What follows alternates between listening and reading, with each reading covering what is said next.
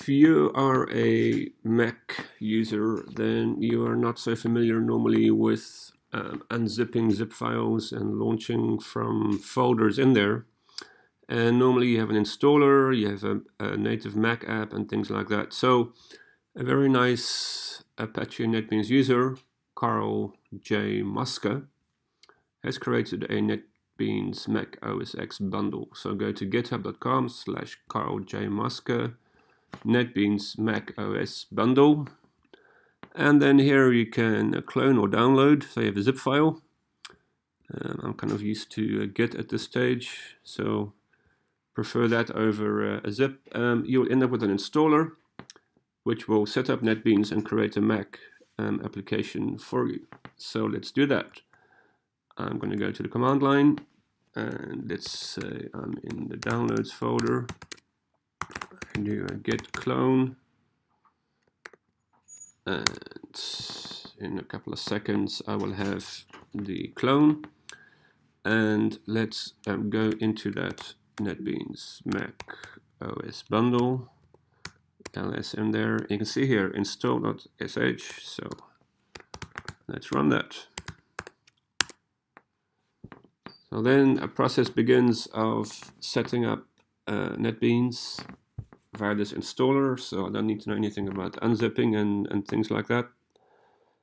And at the end of this process, we will actually have a native Mac application that we can start up as we would any other application.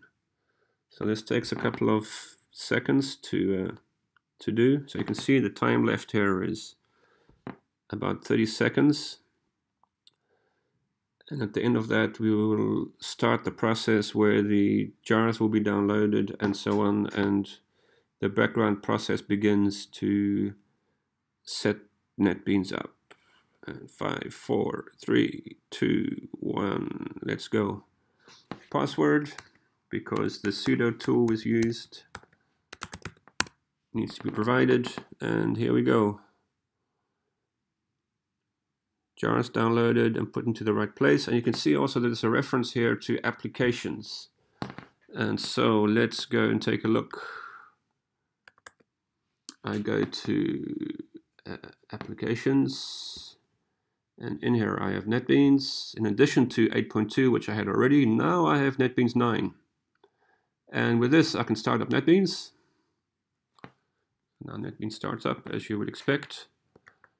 Like with any other Mac application, we can see the package contents.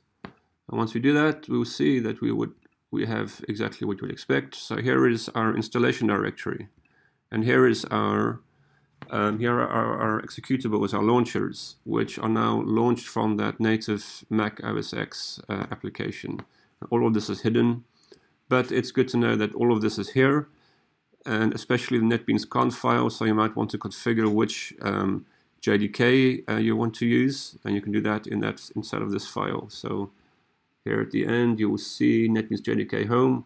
So I'm using the Java that's set on my system, but I can point to a specific JDK instead, for example. So that's one part of configuration you can do here, but there's a lot more, and all the configuration is done in that file. Anyway, what we now have is a Mac OS X native application for starting up NetBeans.